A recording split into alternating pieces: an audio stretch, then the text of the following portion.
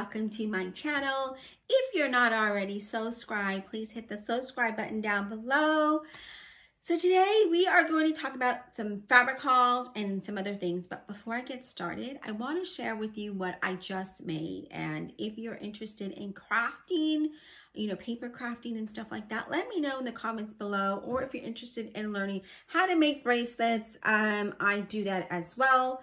This one I made, this is actually out of jasper beads.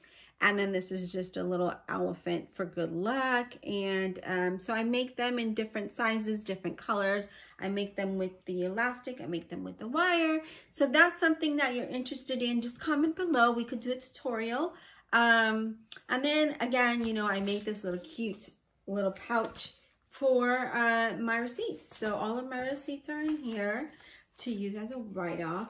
But I'm thinking of creating a little like order form, not for orders that I get, but orders that I make, because I can't remember some of the things that I order because it takes so long to get here. Part of the fabrics that I have now to show you is I ordered in March and I just got them this past Saturday. So that goes to tell you how far or how long, because of everything that's going on, it takes to get things in. I wanted to order some water resistant canvas online, and it was going to take 45 to 60 days to get to me. And I just thought, oh, by that time, I'm going to forget what the world I ordered that for. So what is even the point? I'll just not order it. I'll just save my money. So I did. I didn't order anything because it just, again, by the time I get it, I'm going to be like, why did I order this, right? So yeah, I just kind of wanted to share with you. And I love butterflies, green for money, bring me prosperity, right? Bring my business growth. But I put my receipts in there so that I could do write-off at the end of the year. Initially, when I started this channel and my Etsy shop and my Instagram, and I did create a Facebook page, I did this just to document my makes. And then I thought, well, why not? Why not offer it to people that want to buy it? Because I did get interest. My other channel was called EJ Style, and I closed it, deleted it completely. I had more followers there. I had tutorials on there. Things I made, people had reached out to me to want to buy. And so I decided to go ahead and create a business. And so that's what this is. And so I need my receipts. And so instead of having them like I did in this drawer here by my printer at the desk, my desk drawer and my wallet, I thought, you know what, let me just find one central place, put this here. I'll put it on my desk. I have this little like stand there, and I kind of put it on the side. And look at this. Doesn't that make you look happy? Or not make you look happy, make you feel happy looking at the colorful butterflies. I love them. And I just realized that these are roses in the back. They're roses. Excuse my nails. I was going to polish them, but I haven't. Anyways.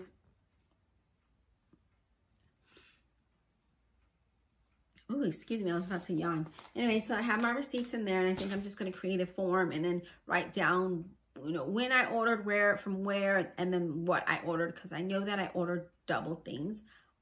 With this one that I got Saturday, and then another one that I haven't got, they're still processing.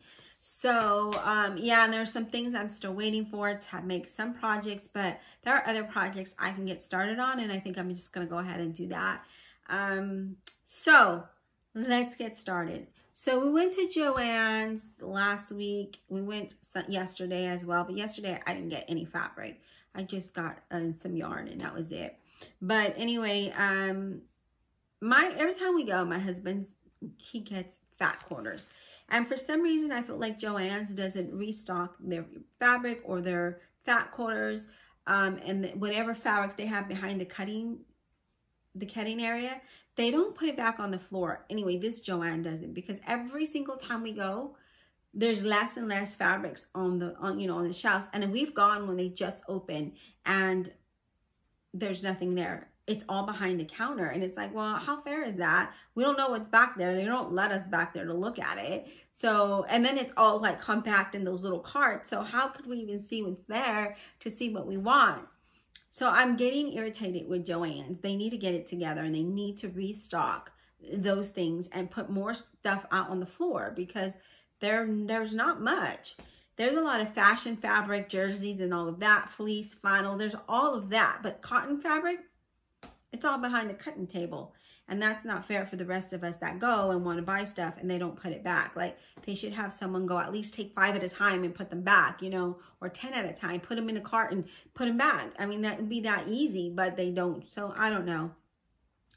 So yesterday when we went, I'm telling you this story because I gotta look at my dog. Sometimes he has seizures and he was moving and it kind of scared me a little bit. Anyway, yesterday we were in line. We went when they just got, you know, they're barely gonna open. And, you know, some people don't take what's going on in the world seriously, and they don't wear their mask, and nor do they respect your space. And I saw this while we were in line. There was these two ladies, the grandma, the daughter, and then the daughter of the daughter, right? So the mom, the grandma, and the daughter, we're going to say that. The little girl must have been 4 or 5. She had a mask but wasn't wearing it. The grandma didn't have a mask. The mom, she would have it, but she only had it like hanging from one ear, wasn't even wearing it. It was a little irritating because there was an older lady in front of me, and, you know, she must have been in her late 60s. And this little girl was kind of like all over the place, touching the walls, touching the bench. There's like a bench right there. And then just moving around, running around the people. And, you know, people are trying to respect that 6 feet space. And here's this little girl that just, and no one's telling her nothing, running around everywhere. And it doesn't matter if you have your mask or not, because the germs are all over the place, right? So anyway, while we were in line yesterday, that kind of irritated me. And I was like, I don't even, you know, I don't know that I want to go to Joann's and stuff like that, because I've gone to the fabric stores and the people literally respect your space. But Joann's is another story. Or there's just, you know, these people every once in a while that just don't get it, that you got to stay 6 feet apart, wear your mask, wear your gloves. If you don't have gloves, then don't wear them, but wear your mask and respect that person in front of you and behind you, and keep your kid next to you, you know, because that kid could be carrying a germ that then someone like that lady, or even myself or anyone else, could pick up this germ from, you know, just saying. It's just a little irritating. Sorry about that. I just had to let it out. So we went and got some not fat quarters. I got fashion. Get it together. Fabric. And my husband has a thing with fat quarters, and he got one of whatever was available. One of the ones is this one. This one's cut up because I used it as a mask. I actually had a different mask with like a London print. It was really nice and blue and orange, just really happy. And I love those colors, and I loved that it was London. I really want to go to London, so I thought, okay, I'm going to make a mask. I'm going to manifest this and make my mask. But everybody and their mother had that one. And then they would come to me and say, oh, I like your mask, because they were wearing the same one. And even though we're wearing the mask, you know, mine has a filter in it. But still, don't come 6 feet close, you know, stay 6 feet away from me. Don't, there's boundaries here. Don't cross that, because it's a serious thing out there. And these people just do that. So I said, I'm going to change my mask. And I did.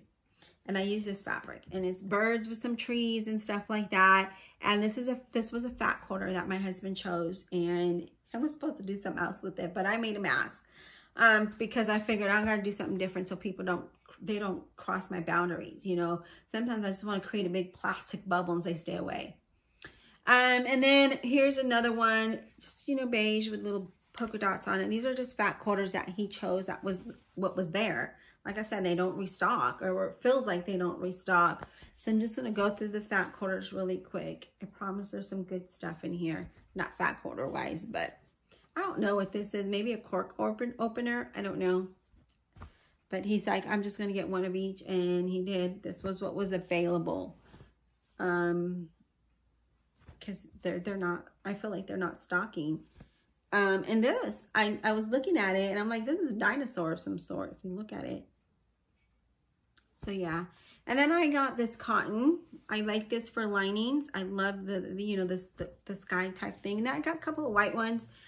This has some floral print on it. Hopefully you could see it. But that is one. I got them for linings. Here's another one. And again, this one has some kind of print on it as well. Hopefully you can see that. And again, these are just for lining, and I only got because I wanted some kind of solids. And I did wash them, I just haven't pressed them yet. Normally I wash and I press them, then I put them away.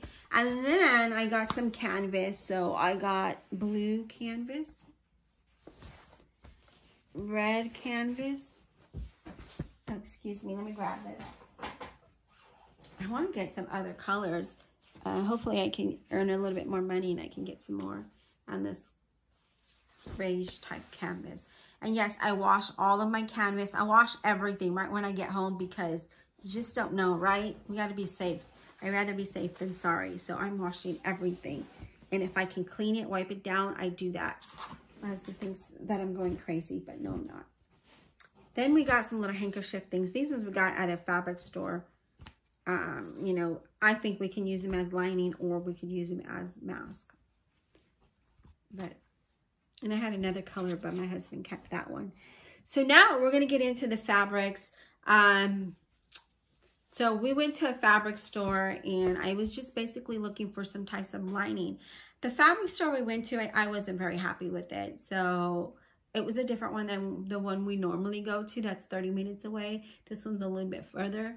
But I just kind of wanted to see what they had. Maybe they would have something different. And I didn't really like a whole lot of things. So again, I was looking for more solids. I didn't really find anything, but I was like, well, let me just get what they have. So the first one that we have is this one here. So that would be a cute, you know, lining for a bag. So I got that. And then they're making you get 1 yard, so increments. And I was like, oh, that's fine. Then I got this gray one. So sort of like that blue one that I got at Joann's. These ones I paid $3.50 for, so $3.50 a yard, which isn't bad. I don't mind going. That's why we go to the fabric store, because you can get some things that are $3.50 a yard minimum, but then they go up as well. So just depending on the fabric that you get. And these ones, I just got for linings, and that's why I stuck to the $3.50 side. And then there's this one. I thought this was really fun and colorful. So that's why I got that one. And then here's another one that I would use for a lining. I kind of like this. It looks like little ornaments. I don't think I'll use this for a lining just because I like the print of it. I think it's really fun and vibrant. So I do like this. So maybe do a project bag with that one. So that one's cute. I like that. Then, so when I went to Joann's and paid $6 something for that cloud fabric, I found it for $3.50 at the fabric store. Same one.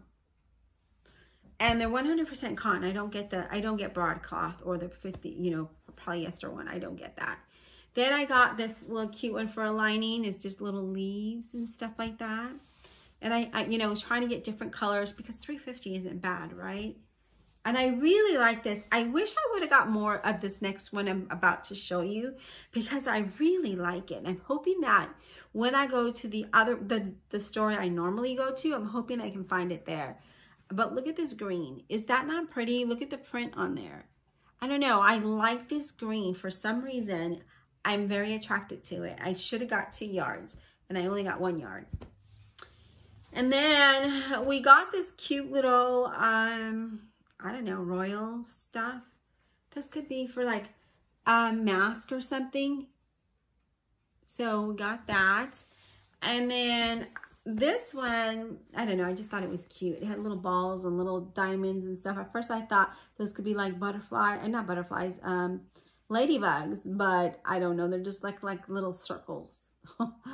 Anyway, I just thought that would be cute for a lining on a bag. And another one I got was this other one. So this could be work either or, an outside of a bag or inside of a bag.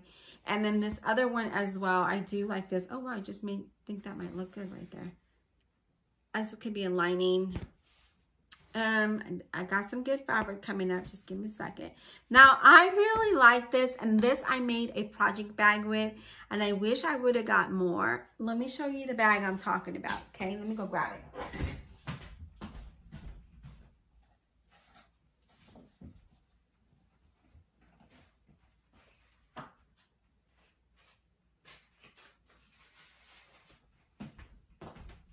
Okay, so here's a project bag. that I made, and you can see I do use it. Got little feet at the bottom. And it's this one here, this orange. I wish I could have got more of that one as well. The green one and that one. I'm hoping I can find it at the other one.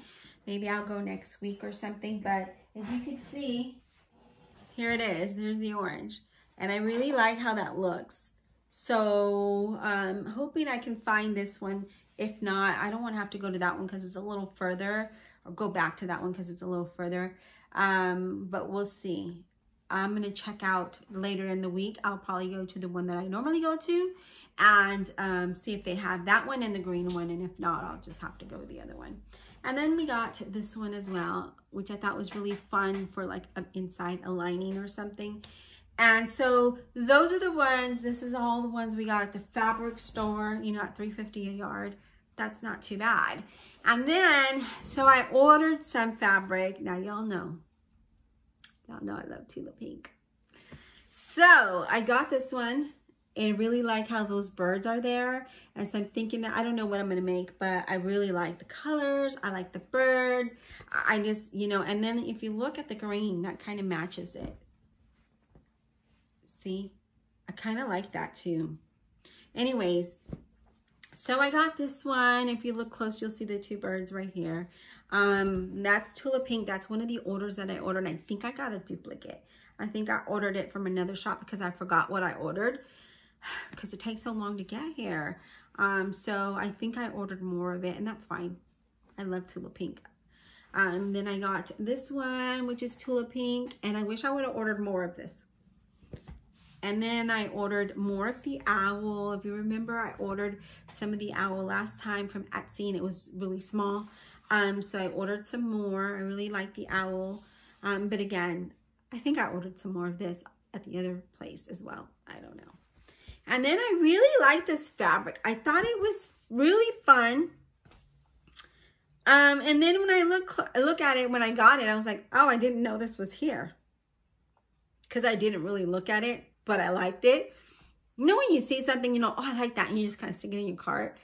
It was like impulsive buy. I guess that's what this was, impulsive buy. So this is the Luna one, I think it is. Yeah, it's de la Luna. So it's de la Luna. I didn't realize these were real bats. So there's some, not real bats, but there were bats. The actual face is there too. So, but I like it, still like it. So I got this one, and I think I'm going to make something for my daughter with this. So yeah, that's going to go with that. And then I ordered this one. I know it's kind of blinding, right? But honestly, if you look at it in purses, it's not that blinding. But I kind of like how that goes together too, because there's purple and kind of brings it out. So I do like that. But again, these are just my Tula Pink that I ordered. I did order, like I said, I do have, I think, 2 or 3 more fabric orders. Yeah, I know, guys. Yeah, it was impulsive. But, you know, I thought, you know, I need more fabric to put back into my business. Like some of these other ones that I got here from the fabric store, these also could be mask if I needed them to be. But I have enough fabric for mask making. If anybody wanted masks, you know, I have that. If, you know, there was a place that needed kids or somebody that needs a donation, then I would definitely make those masks. I do have them for sale on Etsy as well. So if I get sales, then, you know, that will be for that because I have them separate. This side is going to be my creative side. That side is my mask making side. This side is my clothing side. But again, and I'm talking about my cutting tables because the bends, how they're situated. There we go. Let me take a drink of my water. Give me just a second.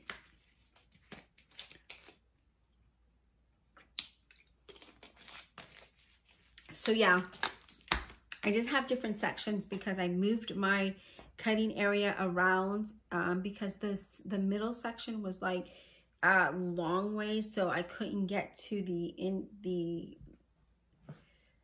little cubby holes because I'd have to take out the front ones and then pull those through. And the only reason why I had done it that way was because it gave the cutting board more support. Now, the way I have it, it only has support on the ends and the front, so almost like a U shape. So that back side has no support anymore. because of the way I moved it. But that's temporary, and I know not to press a lot of pressure on here so that way it doesn't fall over or do anything like that. But, you know, I think it's okay for now. So yeah, that is my little fabric haul. I will have another fabric haul coming up. I did order some embroidery sheets from Amazon, and I did get some, you know, hardware and stuff like that. But I think the next thing I'm going to make is the top from Gertie Sews Vintage. And I think we'll do that together. I have to cut the fabric out. All I did was trace my size and cut that pattern piece out. So the next step is probably to cut the fabric out, and then we could do a sew along with that one. And that's about it. That's all I have. That's all that's been going on this past, you know, I know I hadn't vlogged in a couple days, and that's because like Thursday, all I did was clean and do laundry.